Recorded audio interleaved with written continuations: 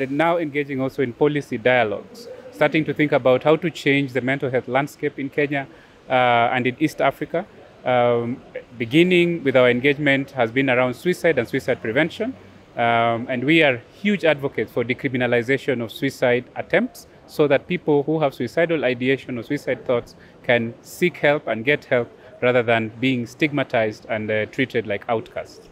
So over the past 5 years or so, this advocacy rose to the level of influencing the presidency to declare that we have a crisis in mental health in this country. And so in 2019, towards the end of 2019, the government formed a task force on mental health in Kenya. And I was privileged to sit on that task force.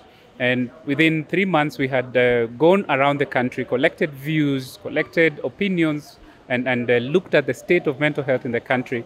And we produced a report that was received by the Ministry of Health and by the Office of the President in 2020 July. And the government committed to implementing the recommendations in that report. Most significant findings from this work is that among the participants, a huge proportion of the women who participated indicated that they had lost somebody to suicide, while a smaller proportion of men indicated that they have lost somebody to suicide.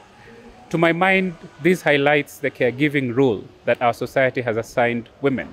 And so they take care of people with mental health problems, self-harm, and so on. The second thing that we picked from this study was the fact that more men now are admitting to having suicidal ideas compared to women. And this completely flips the script, because in the past, we have always held that women experience a lot more suicidal ideation than men. But in this particular study,